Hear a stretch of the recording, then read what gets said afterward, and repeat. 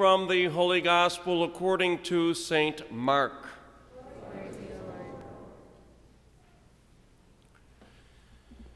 Jesus said to his disciples, "Be watchful, be alert.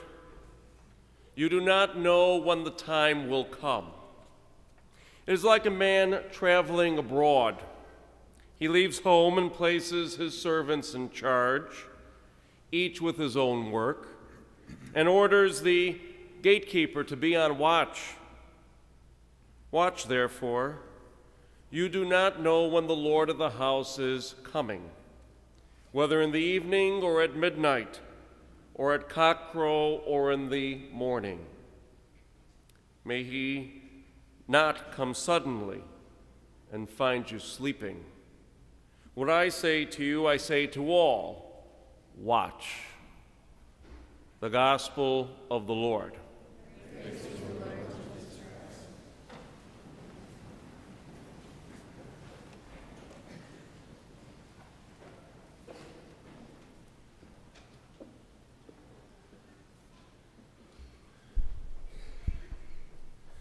I will not ask for a show of hands. Who may have looked at the bulletin already? The bulletin, my article, which I know you all cling to every word every week. I sometimes have a theme similar, sometimes a theme different than my homily. And this week, if you've already read the bulletin, it will be similar. That does not give you an excuse not to read my article later when you go home. Doesn't give you that. But to let you know that there is an overlap this week for sure. If you think for a moment as a American people, probably far beyond America, but certainly as an American people, we have a basic attitude that we cannot wait for things.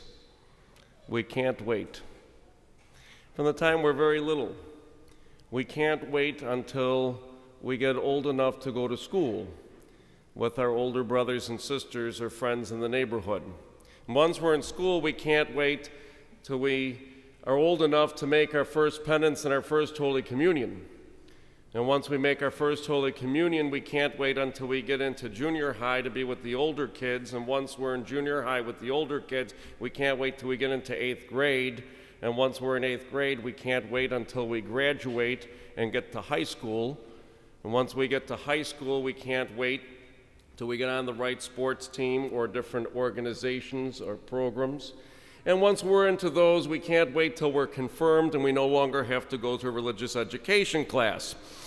And once we are confirmed, then we can't wait until we finish high school. And in that senior year of high school, we can't wait until we get that acceptance letter from the college or university of our choice. And once we have that letter, we definitely cannot wait for graduation to come. Once we graduate and we get to college, we can't wait until we finish college. And once we finish college, we can't wait to buy our new car.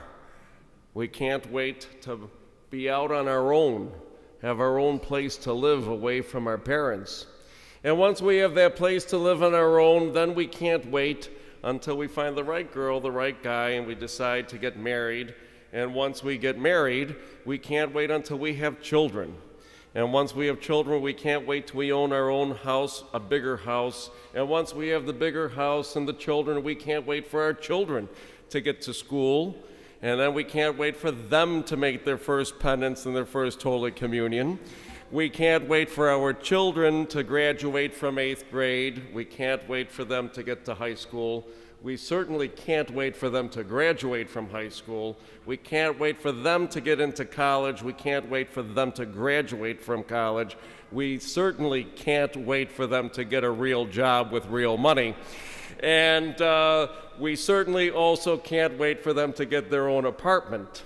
And once they have that own apartment, we can't wait for them to get married. And once they're married, we can't wait till we have grandchildren. And once we have grandchildren, we can't wait for them to come visit, right?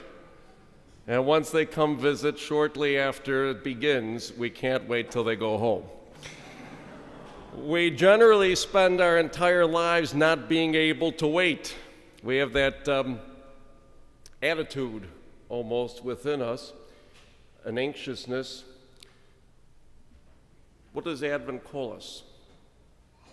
To go the direct opposite direction, to wait, to watch, and to pray. And as we begin this season of Advent, we think about those three simple words and maybe make those three simple words a mantra for ourselves over the course of this season: to wait, to watch, to pray. What does it mean to wait? It means to be vigilant, to be ready at a moment's notice, as the gospel reminds us today, for the call of Christ to come home. I remember the last year of my father's life as I would visit him at Brothers of Mercy daily. It was almost a routine he and I had. And the time of the visit, after I said hello, I would ask him, "What are you doing?" And his answer always was, "I'm waiting." And I would ask, "What is it that you're waiting for?" And he would look at me square in the eye and say, "You know." And I did know, because he was waiting to go home to the Lord. He had entered in the last year of his life a very contemplative part of his life, where I knew without doubt, without question, he was ready to go home to the Lord. And he was waiting to go and join my mother, his brothers, his parents, all of the family and friends who've gone before us. We wait. And what is it we're waiting for? That unknown day or hour. We're waiting with longing for that unknown day and hour to see the Lord. So we wait, we watch. And what is it that we do when we watch? We watch, I think, really to be graced enough in life to see the presence of Christ in our life each and every day. We watch in very large ways, very simple ways, daily, how Jesus is revealing himself to us in our very midst. It may come from someone asking for help. It may come from a card, a note, a letter, an individual we interact with at work. But usually we know when we have a meaningful conversation and interaction with someone, we know, we walk away kind of renewed and invigorated inside, because we know we had a real moment where we shared the gift of our lives with another. And in that gift of our lives, hopefully recognize the presence of Christ. We're to watch for that presence of Christ. You know, for those of you who were at Mass on Thanksgiving Day, we had someone on the way into church by the front door who appeared to be homeless, and he had his Tim Hortons cup for money. And he received many and varied reactions as people came in to church. At that Mass, at offertory time, we took a collection for the St. Vincent de Paul Society. And after the collection was brought forward, that young homeless person came forward with his cup and emptied all of the money into the basket. And it was at that time that I introduced that young homeless person as one of our seminarians, because I planted him there. And I wanted to see how he would be received. And today he was guilty of texting in church. He came to the 12:30 Mass here at St. Greg's, and he texted me at the beginning of Mass. And he said, "On Thursday, pretty much everybody was very kind to me at St. Greg's when I was homeless and dirty and torn clothing." He said, "Today I'm dressed nice and I'm showered, and somebody threw me out of the bench because I was sitting in their seat." We better watch. We better watch, simply because in our midst we have many invitations where we are called to see Christ, and sometimes we don't recognize him. Wait, watch, and pray. most important element of our life, our day, is to pray. And last week at J-Rev we had adoration. And say 2/3 of the teenagers who were there, I had asked, how many of you have been on the retreats already?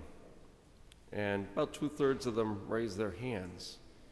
And I said, so you know what we're about to do with the adoration? And I asked them, I said, how many of you really experienced something in the prayer of adoration, if it be on the 8th grade retreat or the overnight confirmation retreat? How many of you experienced Christ or a peace that you've not experienced before? And they all raised their hands because they truly experienced prayer. Suggestion as we begin the new church year and hopefully make some resolution for what we're going to do. Pray as much as you text or talk on the cell phone. If you make that commitment each and every day to really steep yourself in time of genuine communication with God, you will see tremendous transformation in your very life. We wait, we watch, and we pray.